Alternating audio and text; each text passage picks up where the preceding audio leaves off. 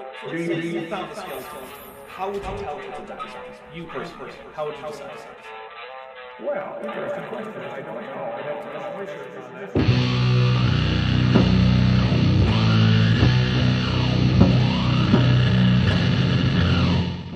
Hey there, YouTube, the Dabber Dinosaur here. I'm back to take another look at Answers News. It's been a while, and this time there's no Ken Ham, which is disappointing. But there were some topics that they covered that I wanted to talk about, so here we are. Let's just jump into it. Were Neanderthals brutish ape men or fully human? I appreciate that we're just diving in. So, ape man doesn't really mean anything because all humans are just as much an ape as any other ape. Humans are no less ape than chimpanzees, gorillas, or orangutans. As for fully human, I don't know what that means. I've never seen a consistent set of criteria other than those for the species Homo sapiens that could be said to define human in a scientific way. So if the question is, were Neanderthals Homo sapiens, then the answer is definitively no. But that doesn't make them brute animals. They were exceptionally intelligent and sophisticated, and since they're a sister species to Homo sapiens, this should come as no surprise. In today's top story, researchers admit that Neanderthals and modern humans are more closely related than most people think. You gotta love the admit phrasing, as if the researchers were reluctant to publish findings about the similarities of modern humans to one of their closest relatives. Also, how similar do most people think the two species were? I don't know, I haven't seen polling, nor do I seem to have my fingers on the pulse of paleoanthropology takes from the public. I also doubt that Georgia does either. I'm Dr. Georgia Purdom, this is Roger Patterson and Rocket Rob Webb. For those unaware, Georgia Purdom has a PhD in molecular genetics, Roger Patterson has a bachelor's degree in biology, and Rob Webb has a master's in aerospace engineering, and used to fly spaceships for NASA. None of them are anthropologists, paleoanthropologists, or paleontologists. And so we're going to get right into this with Neanderthals might not be the separate species we always thought. This PopSci article is referencing a PLOS One paper entitled Formation Process, Fire Use, and Patterns of Human Occupation Across the Middle Paleolithic, MIS 5A through 5B of Gruta de Oliveira, Almonda Karst System, Torres Novas, Portugal, by Angelucci et al., dated October 11th, 2023. You might be shocked to learn that the paper never actually argues for or concludes that any change in the taxonomy of Neanderthals should be made. It doesn't even come up. Both the PopSci article and the real paper are linked in the description. Now here's the thing. As biblical creationists, we never thought they were separate species. Who's the we here? Yeah. We already knew they were the same species. They were fully human, and we know that not just from, I'm a geneticist, so they've sequenced the Neanderthal DNA and compared it to human DNA, and we know it's very, very similar. About as similar as a wolf and a coyote, meaning that Neanderthals were a different species. And while there was hybridization in Eurasia with Homo sapiens and H. neanderthalensis, it was not the free flow of genes across the populations that you would expect when two groups of conspecifics start inhabiting the same area.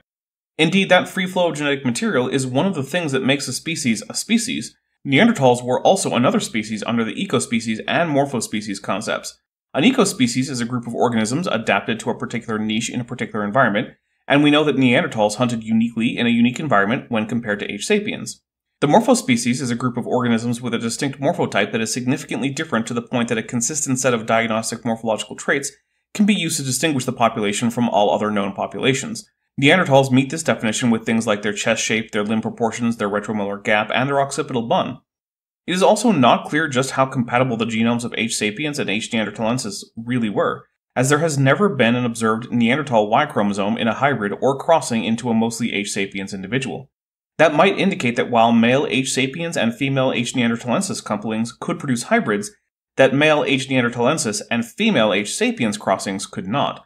No matter what Diego Angelucci says during an interview, and that he didn't publish on, because he can't support it in the literature, there is currently no move in paleoanthropology to resurrect the taxon Homo sapiens neanderthalensis. So we would definitely say from a genetic standpoint, they're clearly related. Well, yeah, they're sister species to Homo sapiens. This isn't a point of contention. Evolutionary biology indicates very strongly that modern humans and Neanderthals are extremely closely related. And we're clearly kind of one and the same here. Yeah, except for that limited interfertility, niche differences, and significant and obvious morphological differences unique to each group and not shared between them. The exact kind of differences that would distinguish species. But also from a lot of the archaeological finds for Neanderthals. And the paper in question is in fact about archaeology. In fact, the lead author, who is the only one I can see associated with this paper who is challenging the classification of Neanderthals, is an archaeologist, meaning that he is unqualified to speak with any authority about the proper taxonomic designation for Neanderthals. That being said, he is quite right about the fact that Neanderthals were sophisticated organisms with a complex culture that included the use of well-designed and well-crafted stone tools, jewelry, and fire. Also, given where they often lived and when, they must also have made some use of protective clothing to keep warm. Yeah, so as we look at these specimens, these were first found in the area of Germany known as the Neander Valley, and they look at these specimens and they thought early on from the 1860s that these were kind of these hunched over, brutish cavemen. And well, they are indeed stooped a bit compared to modern humans, and they definitely lived in caves. This paper is itself reporting on an archaeological dig in a cave in Portugal that found Neanderthal artifacts. As for brutish, in the strict sense, that means incapable of speech, and I have no idea if Neanderthals were able to speak in a way modern humans would recognize as language. However, I will say that primates in general, especially anthropoids, that is, monkeys, have a very complex vocal communication system, far beyond the usual for most animals.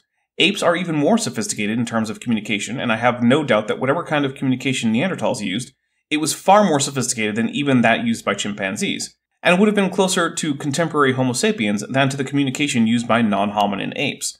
I like to think that they had a language, but that's just me and my emotional hope. It's not backed by anything. So it seems like the description of hunched brutish caveman is actually not entirely inaccurate, although certainly they were more like modern humans than they were at first depicted. they told the story that they were these grunting, brutish creatures, and they were maybe kind of human-like, and they probably walked upright, but they surely weren't fully human. Again, that doesn't mean anything. It's like asking if coyotes are fully wolf. Well, no, they're coyotes. That's their own thing. They don't need to be measured against wolves any more than we should measure wolves against coyotes. Wolves and coyotes have many similarities, and they are closely related species. In the same way, it makes no sense to measure Neanderthals against modern humans or vice versa. They were their own species, and of course, they were very similar to your own.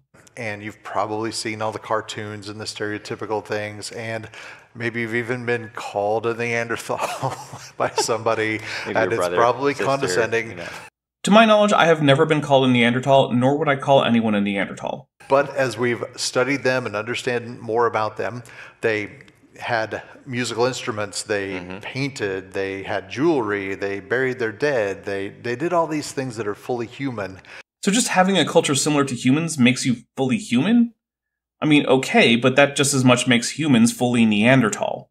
Ironically, the only people I see pushing Neanderthals as just inhuman brutes are other creationists like Fuzz Rana, an old Earth creationist, who has described the mating of Homo sapiens and Neanderthals as bestiality. No scientists working in relevant fields are asserting this that I'm aware of. Further, this is just creationists complaining about scientists adapting to new data. This is exactly what science is supposed to do. Every time I see creationists complaining about science advancing, I think to how pitifully they complain that they really love science, when all their actions betray the fact that they hate it. They refuse to participate in it, except in the most trivial ways. They malign the very process. They complain constantly about the very idea of simply following the data. They accuse scientists of being part of a conspiracy to hide God, etc. And so as more was uncovered about them archaeologically, there was no way that we could refute that they had these fully human capacities from the archaeological perspective, but that's the science side. Biblically speaking, we couldn't say that they weren't humans either. The Bible has nothing about Neanderthals in it for the same reason it has nothing about moose, penguins, and dinosaurs. Or at least, dinosaurs that aren't birds. The authors of the Bible all lived in and around the region of Western Mediterranean and Mesopotamia between 4,000 and 2,000 years ago. None of these things were known to them. You can't learn a single thing about Neanderthal history from the Bible. Even the Table of Nations that is a legendary, and we know for a fact, not actual account of the history of various peoples, tracing them back to the mythical Noah, doesn't account for them, because it represents people groups known to the ancient Hebrews, which did not include Neanderthals. As we know from the archaeological record, they were long gone by the Iron Age when the texts of the Bible were composed. No one writes an etiology for something they don't know ever existed, and that's why there's no etiology for the Neanderthals in the Bible. You have to contort the Bible almost out of all recognition to fit the Neanderthals anywhere in there, and that's precisely what Answers in Genesis has done with the Bible. They don't take the narrative of Genesis literally. They don't believe in a firmament with windows or a cosmic ocean that God let in to cause the flood, even though that's literally what's in there. Yeah, biblically speaking, I mean, these are post-flood, Ice Age people descended from Adam. There's another thing. There is absolutely no indication of any Ice Age in the Bible. That's yet another way in which, rather than simply taking the Bible at its word, Answers in Genesis inserts their own ideas into it. You see, no one who read the Bible before the evidence of geologically recent glaciation came to be recognized had any idea about an ice age. In fact, the mechanisms proposed by Answers in Genesis for a post-flood ice age don't even work.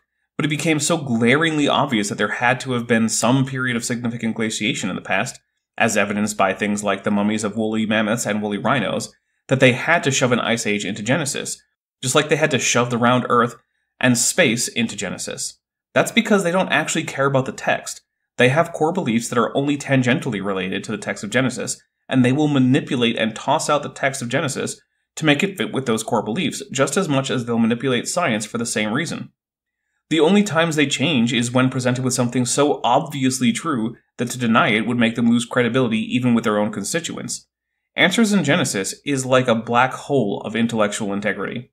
Course, and throughout the article, they throw out a lot of imaginary times, like multiple thousands of years, of course. And of course, by imaginary, he means inconvenient because they show I'm wrong. The problem is that despite decades of trying, no creationist has actually managed to show a reason that these dating techniques are unreliable that has stood up to scrutiny by actual experts in relevant fields.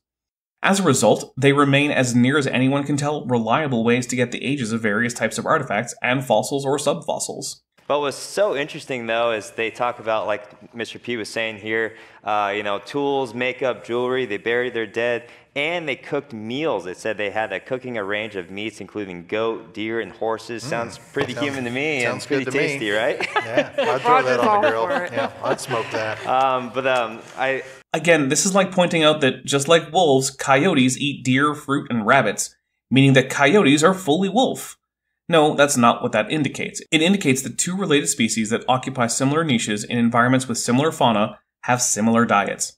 That's not surprising, nor is it really surprising that Neanderthals were cooking with fire, since fire use in the human lineage goes back to at least Homo erectus, earlier than either H. sapiens or H. neanderthalensis. I love how the article says it here. They say, gone is the archaic stoop and animalistic grunting. Today, our primitive relatives appear to have intentionally buried their dead, made jewelry, and even created art. Evidence that they carefully used fire in their technology only further builds a case that the Neanderthal culture was far from simple and far more akin to our own. It's akin, not akeen. But yes, this is fascinating stuff, and remember, before Neanderthals were discovered, there weren't a bunch of creationists suggesting that there should be another species of human out there that descended from Noah that was very similar to modern humans with a sophisticated culture. That's a strike against the entire narrative being literally true. So now creationists are left to huff copious amounts of copium and seize upon anything that makes Neanderthals and themselves seem more similar than might have been previously presumed, like an Arctic fox leaping on a mouse under the snow. So you see, they weren't just dumb brutes, right? They were actually very intelligent people. They actually made all these great things. So it's actually a paradox for evolution. They can't explain it, but it is consistent with the biblical worldview. It's a paradox that a species closely related to another species was very similar to that species? How so? Isn't that a prediction of evolution? That sister species should be very similar? It's almost like that's why we analogize them to close family relationships, like sibling or cousin relationships. The reason that in the past they were thought to be so much less similar is mostly because it wasn't clear just how closely related the two species really were, which is understandable given that we had less archaeology from the Neanderthals and we didn't have the ability to do genome sequencing and comparisons. And there are a lot of different human forms in the sense of, we talk about Neanderthals, but there's also Denisovans, which is another sort of more what they would call archaic human. It's Denisovan, not Denisovan, Georgia. And we don't actually have much in the way of information about Denisovans. We don't even have a real taxonomic designation for them. We know they existed because we have a finger bone and a tooth, and a genome, and we know that modern East and Central Asians have significant genetic descent from them, much in the same way that people in Europe and the Middle East have significant Neanderthal descent. There's Homo erectus, which is, again, should be Homo sapiens. There's no possible world in which Homo erectus and H. sapiens would be in the same species. It's not even clear that H. erectus should be a single species in the first place, rather than like 3 or 6 or more or something. Homo erectus is characterized by a flat skull, a very pronounced brow ridge, ubiquity of sagittal, frontal, and coronal keels, much smaller brains than modern humans on average. They also lack many of the traits of H. sapiens that are characteristic of the species, such as the rounded back of the skull and a chin. At this point, it's even less clear to me what could possibly be meant by fully human. Is it just a bipedal ape? Because that'll include a lot of animals that Answers in Genesis would not like to be included. It's because they've given them different species names, because supposedly they're either they either diverged off of this ape-like ancestor from all of us and they kind of went their own way, but this line became modern human, or they're somewhere in that line leading to modern human. No, they're given different species names because they meet at least one and often more than one definition for species, meaning that they deserve recognition as such. This would be true regardless of evolution because species were being named long before Darwin published what would become the foundation of the modern theory of evolution, and the criteria on which species were named then are not very different to how the criteria are used now. That's why virtually all of the species named back in the 19th century are still considered valid today. Now, to some extent, what a species is a bit arbitrary. Nature doesn't care about humans and their classification schemes. But that being said, it is a useful category for humans to use to organize their study of the natural world, and nothing short of an overhaul of the historic and current use of the term could possibly unite modern humans and Homo erectus into a single species. And of course, doing so would also lump many modern species into one, such as the gray wolf, the red wolf, the golden jackal, and the coyote. I suppose one could make the argument for that being a better way to categorize species, but as it stands now, that is not how scientists use the term, and under current usage, Homo erectus, Denisovans, Neanderthals, and Homo sapiens are all definitely different species. But as we study them and understand them as much as we can from fossils, from archaeology, from DNA, we see that they're fully human, and they're just, God put a lot of variety even within the human form. I don't know who this we is because Georgia is part of the group of people trying to halt scientific progress. But archaeology, and most importantly paleogenomics, have done nothing to suggest that Neanderthals and Homo erectus are in the same species as Georgia, which I suppose could be seen as a compliment to those species and an insult to her own.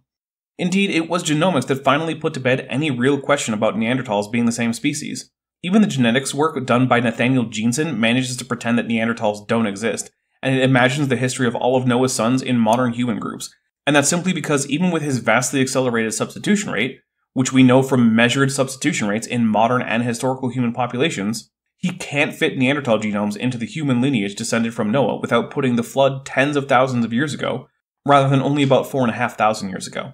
Further, he simply asserts without evidence that the genomes of Neanderthals are unreliable, something Georgia, another scientist, doesn't seem to agree with, based on this Answers News episode, where she's relying on the genetic data as reliable to indicate similarity with Homo sapiens. In fact, if the genome was unreliable because of degradation, as Nathaniel Jeanson says, we could not actually sequence a consensus genome for Neanderthals. The very fact that this has happened is prima facie evidence that the genomes are not so degraded as to be unreliable. And there's the problem. On the one hand, to make sense of the Neanderthals without the framework of evolution, AIG needs them to just be another group of Homo sapiens that descended from Noah after the flood. And so they need the genomes to work so they can pretend that the similarity between Neanderthals and modern humans is so great that they're the same species, despite the evident limited reproductive compatibility. But on the other hand, in order to get the time frame for the genetics to line up, they have to reject those same genomes as unreliable. You see, when your ideas require contradictory things about the world to be true, it's a good indication that your ideas are wrong. And it's many audiences I know that I've looked out on over the years. Trust me, I can see some of those heavy brow ridges and some of those other things that are associated with Neanderthals. We still see some of those traits even in people today. No, you don't. You're not seeing platycephalic skulls, occipital buns, retromolar gaps, at least before wisdom tooth extraction, or a lack of chin in modern humans. Neither has Georgia seen any modern human with the barrel-shaped torso of a Neanderthal as opposed to the triangular torso of a modern human. Georgia is just lying about what characteristics are simply typical of Neanderthals versus modern humans, as opposed to which traits are diagnostic of the two. No modern human has the diagnostic traits of a Neanderthal, and no Neanderthal had the diagnostic traits of a modern human, with the only exceptions being recent hybrids, none of which persist. But we're all human beings, right? Made in the image of God, descendant from Adam and Eve. If that were true, Georgia wouldn't have to say so many verifiably false things in order to support it. Yeah, and as we think about all of those characteristics, it's genetic diversity that God's programmed in as they spread out after the flood. We see those things in different people groups, and it's a reminder to us that God has that diversity everywhere. Hey, they're introducing the concept of created heterozygosity. The idea that God programmed into Adam and Eve maximal genetic diversity, and that since then, genetic diversity has been decreasing via natural selection. And that the reason that humans have differences based on where they live is a result of the reduction of the genetic diversity through natural selection. Now, there are some problems with this. First, there is far too much genetic diversity in humans to match with a young Earth creationist narrative. If we assume that at the time of the flood, Noah's sons' wives were as maximally diverse between them as possible, that means that for each gene, we get 6 alleles for the wives, and since all the genetic diversity of Noah's sons is already contained in he and his wife, we get to add 4 more alleles for each gene. So each gene in the best case scenario starts out after the flood with 10 alleles. There are more than 1,000 chemically distinct forms of hemoglobin, a single protein, in humans, some of which cause essentially no effect on humans, some of which cause health problems. This means that each one has at least one allele associated with it, and given that synonymous mutations are a thing, the actual number of hemoglobin alleles could be much higher, several thousand in fact. Just this level of genetic diversity would mean that a new hemoglobin allele would have to, on average, arise not just each generation, but virtually every single year. Yet we know that the inside of genes are mutational cold spots, and that any given gene is exceptionally unlikely to experience a mutation in any given reproductive event. There simply is no plausible way to go from a maximum of 10 hemoglobin alleles to thousands over the course of 4,400 years since the flood. And there's a term that pops up in here that we need to be careful of as we think about consuming different media reports and watching videos. The term here is cousins. But here we're safe to call these our cousins because they belong to the same kind because they're humans. If you want to say that modern humans and Neanderthals are both in the biblical kind you call human, you'll have to define both human and kind rigorously and falsifiably. No creationist that I'm aware of has really attempted either, with the possible exception of Donnie Badinsky, who came up with the chin as a definition for human, apparently not realizing that this means that only Homo sapiens would count as human, and that all other hominins would not, even though he himself thinks that many hominins, such as Neanderthals, Homo floresiensis, and Homo erectus, are human. Until these terms are defined, saying that modern people and Neanderthals are both human and in the same kind doesn't actually mean anything. They truly are humans. We'll come to a story a little later that we need to be looking out for that word because this other group is not our cousins. I'm sure we'll get at least a citation to a rigorous study with a useful definition for kind that will demonstrate this, and it won't just be based on eyeballing it and incredulity. All right, dinosaur feathers may have been more bird-like than previously thought. Okay.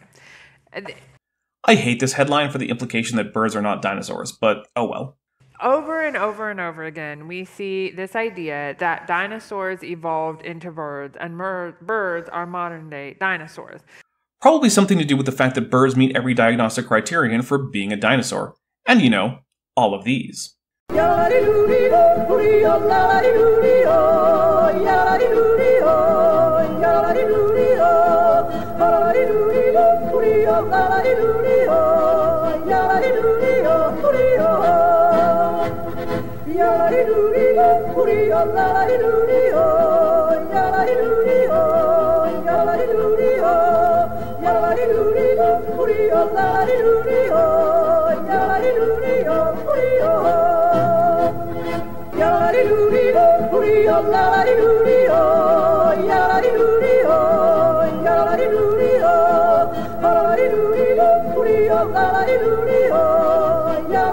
And it's even confusing to read articles like this sometimes because you're like, wait a minute, are they talking about a dinosaur or are they talking about a bird? They're always talking about dinosaurs, and in this case, mostly about not birds. But the birds they're talking about are dinosaurs because that's how evolution works. If you evolve from a group, you're a member of that group. It's a non-avian dinosaur. Yeah, a non-avian dinosaur is a bird, which is really confusing, but true. No, in fact, that's the opposite of how it works. Avian is the adjective for of or having to do with aves. That is the group of animals that is synonymous with birds. So a non-avian dinosaur is by definition a dinosaur that is not in aves, and thereby is not a bird in the strict sense. Now, some people are a bit loosey-goosey with the colloquial term bird and will include various Paravian dinosaurs that are not strictly in Aves but are close to it as birds in the colloquial sense. But I would argue that strictly speaking, this is a misidentification, and yes, that would mean that Archaeopteryx wouldn't be a bird. So anyway, so what they're looking at is the keratin, which is the main protein in feathers, to see the form of keratin. So there's two basic forms, alpha and beta. And they would say that birds typically have beta keratin that make up their feathers. This is true. Beta keratin is a stronger but more complex form of keratin, and it helps feathers maintain their rigidity. But they used to think that dinosaurs had more of the alpha keratin, and so what they say is that those would have been more flimsy feathers and wouldn't have actually allowed them to fly, and so they seemed very different. But now they've done some testing, and they say, well, it could just be because of heat, and that heat has caused the beta keratin to go to alpha keratin. It just folded differently in three-dimensional space. More specifically, they looked at both a feather from a 50-million-year-old bird and the 125-million-year-old raptor, Sinornithosaurus, and found that both seemed to contain alpha keratin, which would be a problem for the bird in life if its feathers were indeed composed of alpha keratin. They then took a modern feather and simulated the conditions of heat and pressure experienced by fossils, and found that it denatured the keratin proteins to look more like alpha keratins, again the simpler form of keratin. This means that simply because keratin molecular fossils look like alpha keratin, scientists cannot for that reason rule out that the structure was originally beta keratin, because the current state of the molecular fossil may be a taphonomic effect. And so they may actually have the same kind of keratin as the bird feather. So is that legit?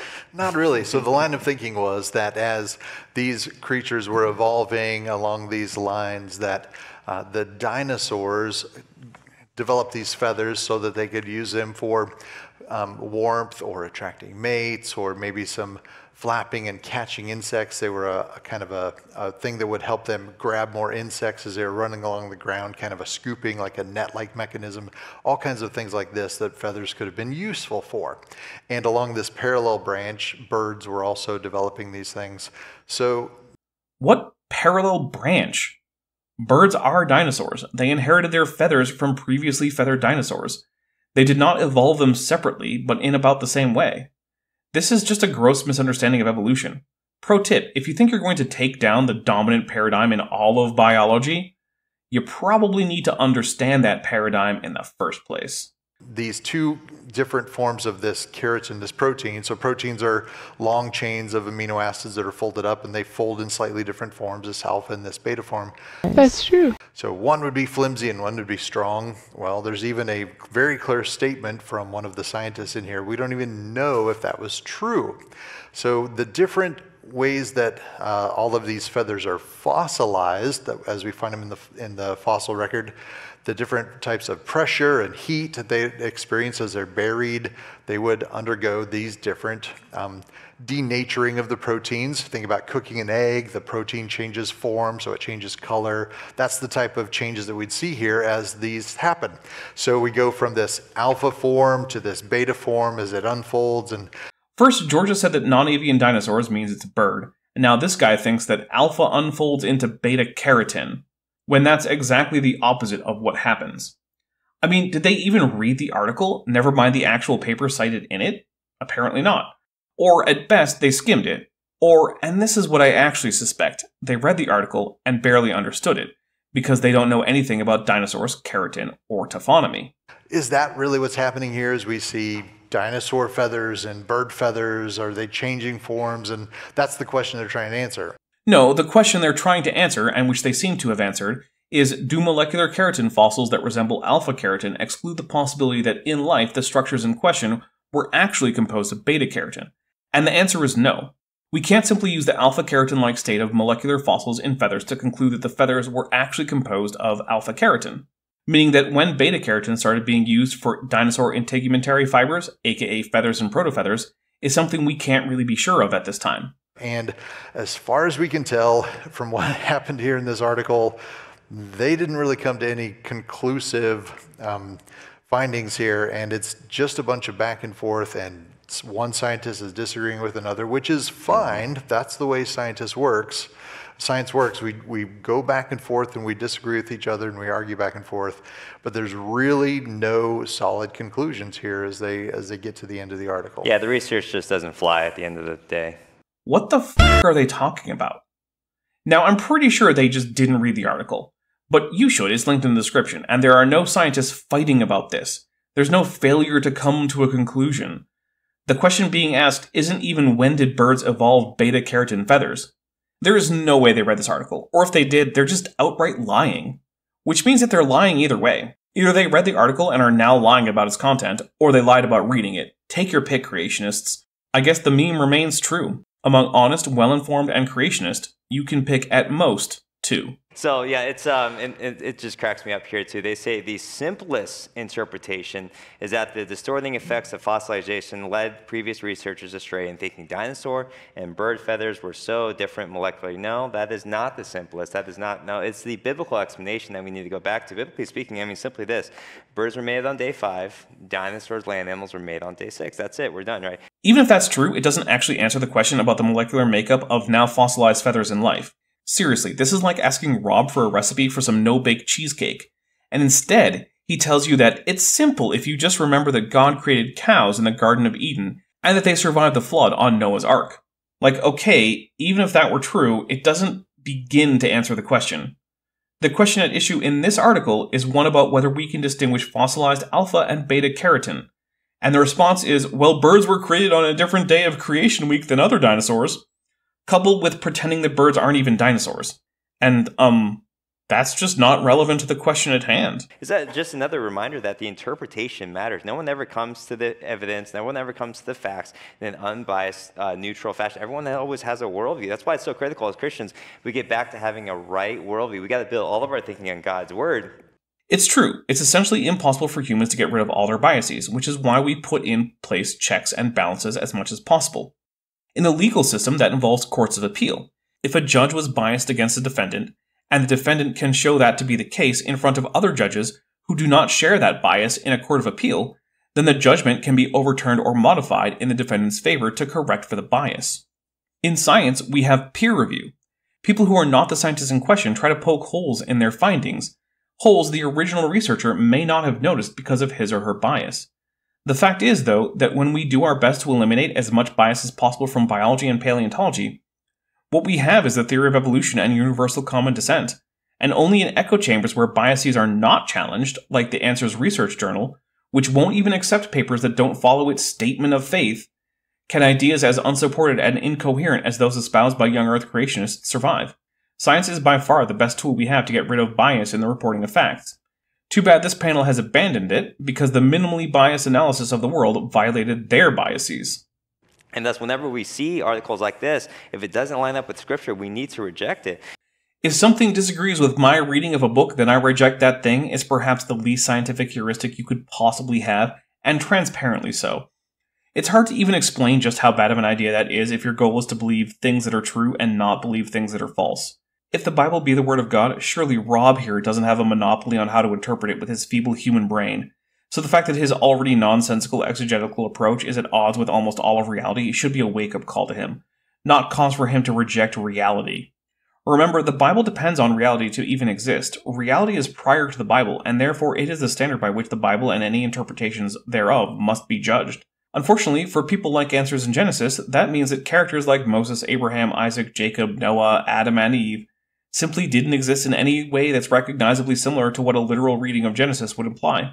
That's not to say that that's true of all biblical characters. Herod the Great, Herod Antipas, Pontius Pilate, Jesus, Josiah, Darius, and even David and Solomon all existed, and would probably be recognizable in their actual biographies from their depiction in the Bible, even if the biblical texts take some liberties with them, especially in cases like David and Solomon, who were much more likely local chieftains than kings of a unified Hebrew kingdom. And what was interesting, too, I was looking at this, and they said, well, two of the feathers that they researched, okay, and actually used for the study, so they compared a 50-million-year-old bird feather. Now, they don't identify what that bird was. That's because it was an isolated feather from the Green River Formation. That's an Eocene formation consisting of alternating color seasonal depositions in the area of the Green River, a tributary of the Colorado River. The formation is known for exceptional preservation of the kind Andrew Snelling says can only happen during a global flood, even though being Eocene in age, It's what Answers in Genesis would say is post-flood rock, and they say that based on the so-called research of that very same Andrew Snelling. Gee, it's like everywhere I look, there's just more evidence of professional creationists lying through their teeth. Weird, isn't it? Anyway, Georgia could have realized that if she, bothered to check the sources cited in this PopSci article, like I did. The paper in question isn't even behind a paywall. She's just too lazy, I guess. But they just say it's a bird feather, too, a 125 million year old feather from this non-avian dinosaur. I'm not even going to try to pronounce it. It's Sinornithosaurus, an animal in the same family as Velociraptor of Jurassic Park fame. And although the PopSci article doesn't mention it, they also used a Confuciusornis feather. Confuciusornis is not technically an aves, but is so close that many people couldn't tell it apart from a modern bird, except perhaps for its teeth and the hints of claws poking from the leading edge of its wings. Go for it. Sinornithosaurus. Okay. Anyway, so I asked Dr. Gabriella Haynes, who's our paleontologist that has actually done a lot of research on this particular subject of feathered dinosaurs. Unless she's done a lot of research very recently, then she has done basically no research, because the last paper of hers on dinosaurs and birds that was published in the Answers Research Journal indicated that she didn't know what Carolus Linnaeus wrote about birds, despite citing him, that she didn't know how to read a basic cladogram, and that she was confused about the very basic anatomical terms around birds and dinosaurs. In fact, I took a deep dive into that paper live on this channel. You should check out that video for more information on what an insect paleontologist whose thesis refuted flood geology, despite her being a young Earth creationist, has to say about birds. Spoiler, it's nothing intelligent. And she said, well, that non-avian dinosaur, that's a bird. It's a bird. So they essentially compared a bird feather to a bird feather, and they both had different forms of the keratin. I want to drive this home. On screen are two skeletal reconstructions. One of them is Deinonychus, which is depicted by AIG as a scaly reptile that has nothing to do with birds. The other is Sinornithosaurus, which according to AIG is a bird that has nothing to do with dinosaurs or reptiles. Now, neither of these animals could fly, and note that their skeletons are almost completely identical. Why is it that creationists like Dr. Haynes say that one of these is a bird and the other isn't? Well, only one of them has been found with preserved feather impressions. Literally, that's it. If you find a dinosaur skeleton with associated feather impressions that they can't just brush off as collagen fibers, even if that's been debunked, they'll just say it's a bird. Sinornithosaurus is in no way a bird, and the opinion of a woman who doesn't even know what a pigostyle is worthless to the question, regardless of whether or not she got a paleontology degree for identifying fossil beetle wings in Brazil. So it just shows that depending probably on the way in which it was fossilized, the amount of heat that was there at that time, you could have beta keratin, you could have alpha keratin. Yeah, which is the whole point. Something apparently only Georgia even barely managed to figure out, even if she's mostly ignoring it. But, regardless of what this article says, how it goes back and forth and doesn't really come to any conclusion.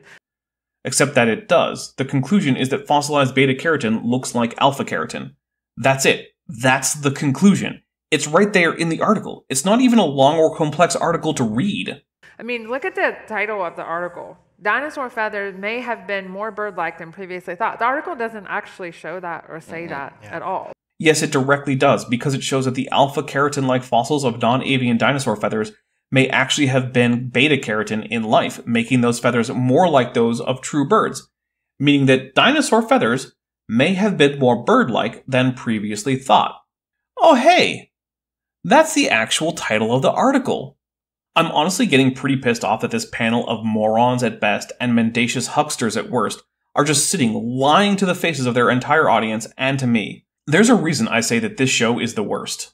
But again, you got to read closely what they're actually finding. But that's even what the name of that dinosaur or that bird means that they think is a dinosaur. Chinese bird dinosaur.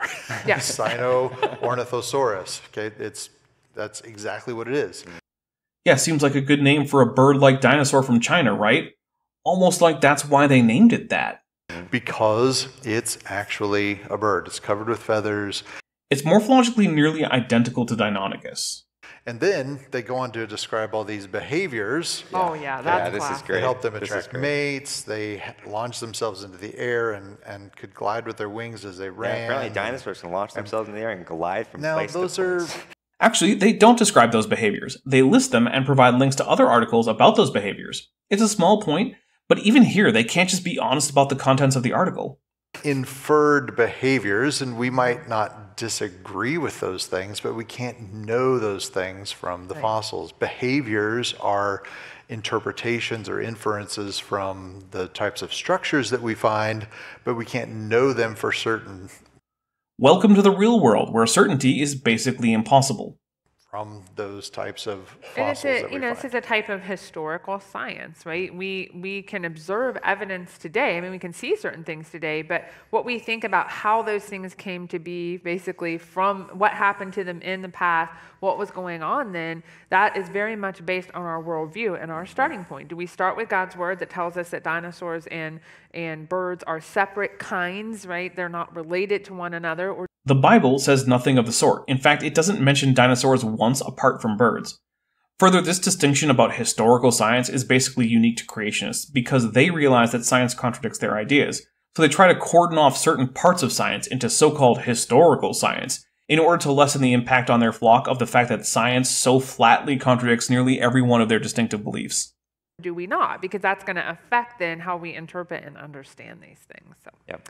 Yep. All right, BC nurse, meaning British Columbia, risk losing license in witch trial over opposition to radical gender ideology. So, yeah, I'm not going to watch them go be turbo bigots on the air, nor will I subject my audience to their atrocious takes on the very existence of trans people. My trans audience members deserve better than that, and I will not serve that nonsense up. We'll come back when they have more science for us that isn't just them telling certain groups of people that they're not valid because they don't understand what the hell they're talking about.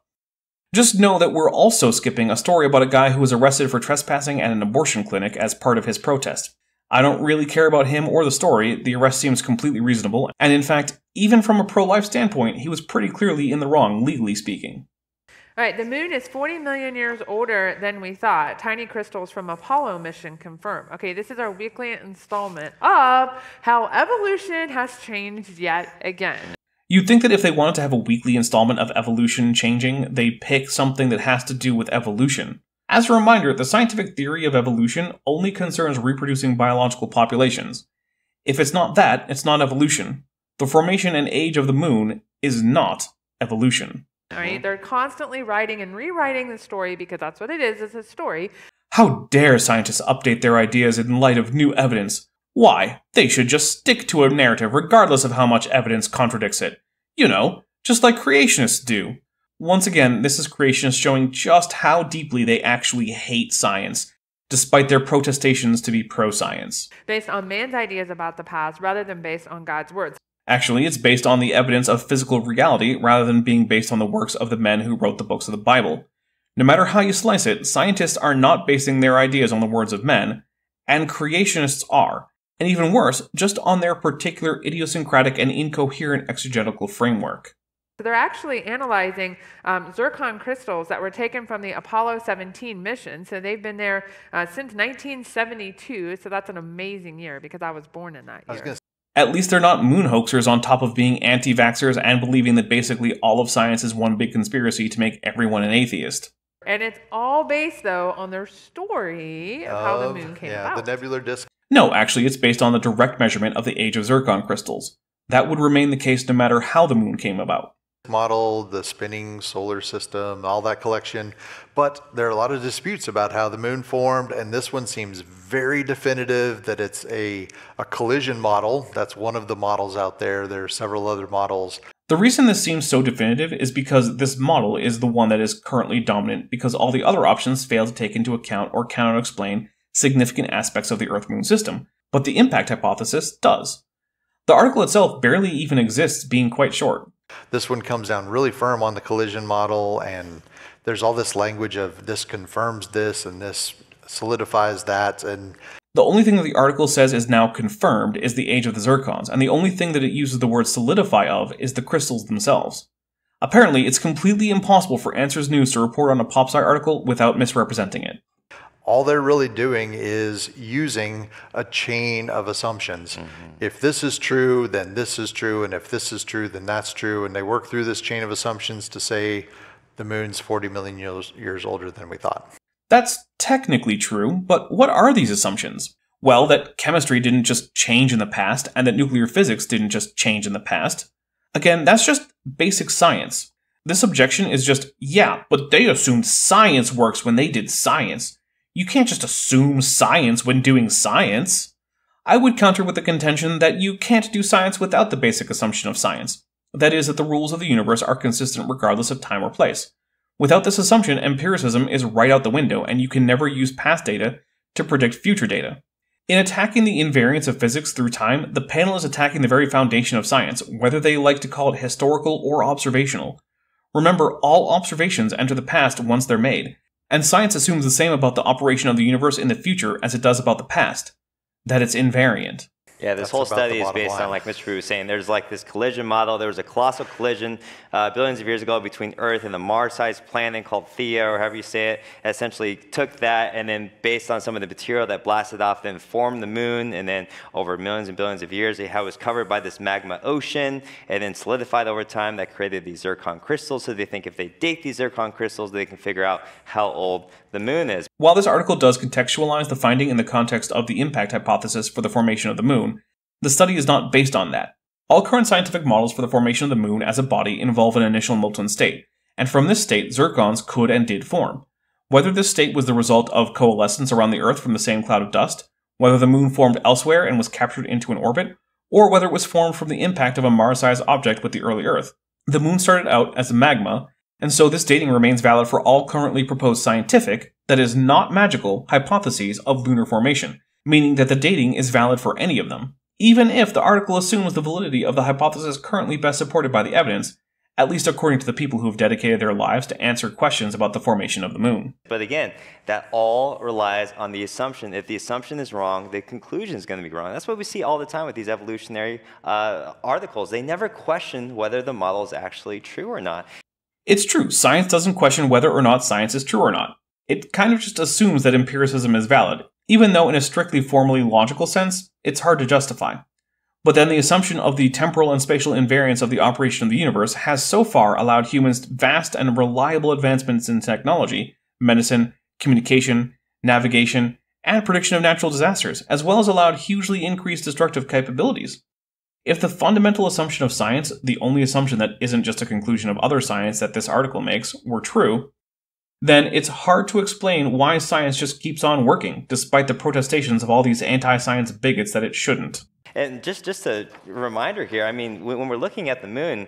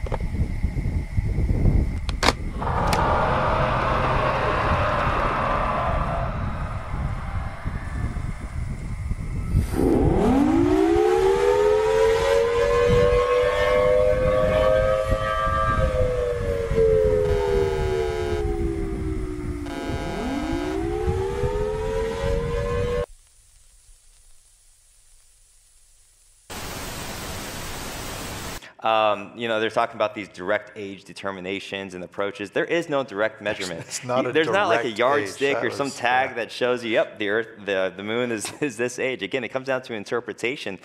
That's just literally the flat Earth argument that no one can measure the diameter of the Earth or its radius or its equatorial circumference because no one has a tape measure long enough. All measurements involve calculations either directly by the measurer or in the manufacture of the measuring instruments. There is really no such thing as a direct measurement in science. Just measuring the distance from the Ark Encounter to the Creation Museum involves calculations. And yet, after this direct use of a flat Earth argument, I'll still probably get people telling me that young Earth creationists are not the intellectual equivalent of flat Earthers. And that's unfair. Well, creationists out there, if you don't want me to think of you as equal to flat Earthers in terms of anti-science beliefs and complete inanity, maybe stop stealing flat Earth arguments. And really, this whole research is based on the unobservable past, assumption upon assumption upon assumption. Nope, only one unevidenced assumption. After that, it's using the conclusions of past science without needing to repeat all the research that reached that conclusion. This is how science advances. We don't need to start from scratch for each bit of research. When previous research comes to a strong and so far unchallenged conclusion, you get to import that conclusion more or less for free into new research. But when you drill down, the only assumption that's made, that is made without being the conclusion of previous research, and therefore not really an assumption, is the one I've been going on about, that the universe operates consistently throughout time and space. Really naturalistic storytelling. Why? Well, it's because they need to have everything in the solar system formed by naturalistic processes, right? They refuse to give God the glory here. Fun fact, science isn't the monopoly of atheists and agnostics. There are plenty of theist and even Christian scientists in all fields of science, astronomy and planetary science included. So, and guess what, guys? The Bible is the true history book of the universe. Anytime we have a question on history, we need to have a reliable historical document. When we start with God's Word, we know the perfectly designed moon, it should not lead us to these naturalistic stories, but rather to glorify the God who made it on day 4 of creation week. That wasn't even a coherent thought. I think that one got away from him, but no, Genesis is not a history book. It's obviously mythological and assumes a flat earth with a dome over it that has windows to let in rain and snow. It's hard to even imagine a less reliable book when it comes to the actual history of the moon and solar system, never mind the universe. A universe that the authors thought was smaller than we know even the Earth to be now. Think about that. The authors of Genesis thought that all of creation was smaller than Earth actually is. The view of the universe of Genesis, if taken literally, is so unbelievably parochial that it's hard to understand why any person who's ever traveled to another continent would ever take it seriously as a literal account of the creation of the world. And that's also it. After that, they just announced some conferences that they're hosting, and since they're not paying me, and instead will probably falsely copyright claim me, I don't feel like giving them non-fair use advertisement space on my platform. I hope you enjoyed this video. If you did, hit like and tell me in the comments. If you didn't, feel free to hit dislike and tell me what the problem was, again in the comments. Either way, please remember to subscribe and hit that bell icon so you're always notified when I have more content. I'm the Dapper Dinosaur.